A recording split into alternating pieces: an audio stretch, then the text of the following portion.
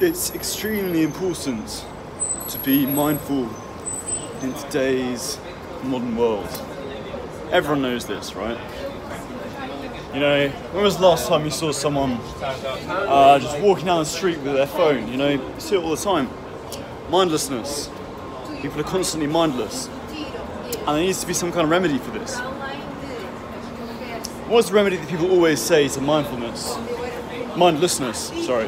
Well, I've given away the answer now, but it's mindfulness. Specifically, mindfulness meditation.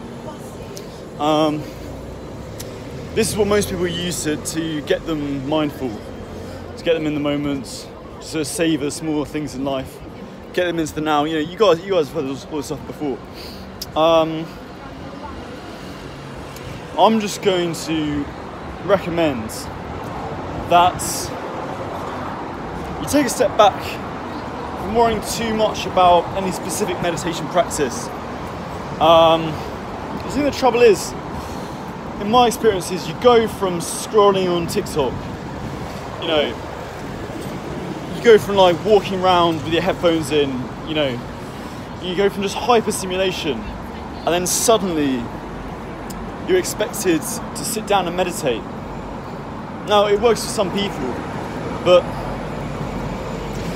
the thing that I found much more effective, I mean miles more effective than meditating, is just finding time in the day to just not even meditate, but just sit down and just do nothing, like just take in my surroundings, which is effectively what meditation is. But so for example, at the moment, I've done it the last 2 mornings.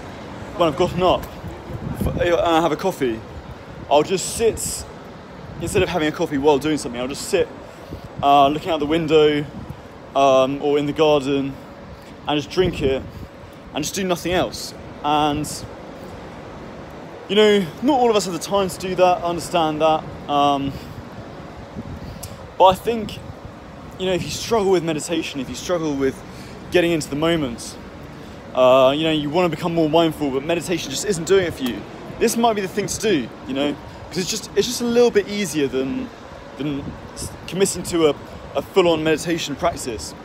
You know, I mean, you're still going to make time for it, you're still going to make it a habit, but it's easier to see results in it, you know. You'll be amazed by how much just sitting there with a cup of coffee and just taking your surroundings can do to you. And that's really been my thing. I mean, there's a sort of funny like quote that I saw about this topic, which was like, it was just like a bit of writing, or I think it was a tweet or something, and it said, I don't meditate, but sometimes I'll go into the TV room and watch some TV without my phone, which, you know, is quite funny because it's just kind of making fun of how distracted we all are and how mindless we all are. And you know, I know what they mean. Like, it sort of is at the point where, like, you know, we're all so distracted that actually not going on your phone while you're watching TV is like actually quite impressive now, you know. But I think this is the thing. This is what you're up against. This is why meditation is so difficult. And this is why a sort of scaled down version of meditation, what is effective meditation, this is a slightly scaled down practice of just not even really meditating, you know, not even sort of being too worried about your thoughts and sort of focusing on your breath or anything. It's just have time without stimulus, you know, even if that's, you know, whatever that stimulus is, just spend time without it. Just that's the thing, you know, you got to walk before you can run, you know. You can't expect to do a really sort of profound meditative practice when, you know, you can't even sit in the garden and listen to the birds, listen to the trees, well, listen to the air going, the wind going through the trees. Trees don't really sound like anything as such. You know, to start picking up smells. You know, it's funny, I woke up this morning and the first thing that hit me was the smell. You know, and maybe there are other things involved in that, but I think that was just such a beautiful thing, to be sort of mindful of the smell. I was like, when was the last time I smelled? I would have noticed the smell of the air, and I think some of that is just because I've been doing this sort of, I've been practicing being mindful in this way. It's not meditation. It's just like taking in your surroundings.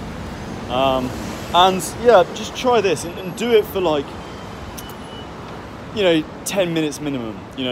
Because what my experience was like, first 10 minutes of doing it, it's like, this is a bit boring, this is a bit stupid.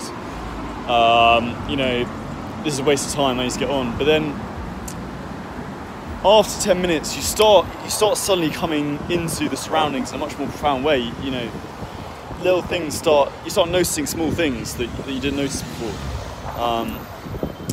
And yeah, that's all it is, guys. Just very basic mindfulness. But I'm going to see where I go with it myself. Is it will it develop into a more full meditation practice? Possibly not. But yeah. Anyway, thanks for watching, guys.